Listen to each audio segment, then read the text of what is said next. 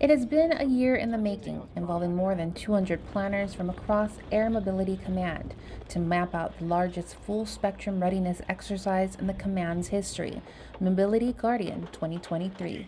The exercise, which began on July 5th in the Indo-Pacific region, involves more than 1,000 from 7 of the participating countries: Australia, Canada, Japan, France, New Zealand, and the United Kingdom, operating approximately 70 mobility aircraft across multiple locations, spanning a 3,000-mile exercise area. U.S. Air Force Lieutenant Colonel Joshua Reno, 437th Maintenance Group Deputy Commander. It's important for us as the United States Air Force to demonstrate our capabilities to rapidly generate global mobility.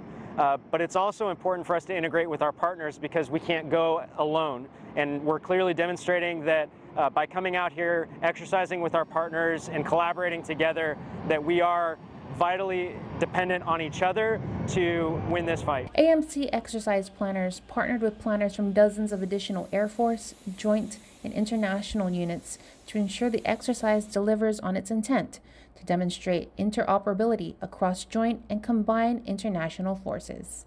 I think the major takeaway for what we've learned from Mobility Guardian that I want to take away is just how important and crucial it is to prepare for that rapid forward deployment and understanding exactly the lay of the order of battle, if you will, for once you arrive in theater to be most ready to execute upon arrival.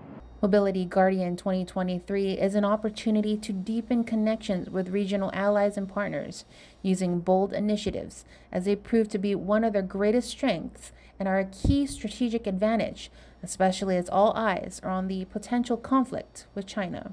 Thus far, every airman, and regardless of the grade, every airman, officer, teammate that we've talked with has really been leaning into this exercise.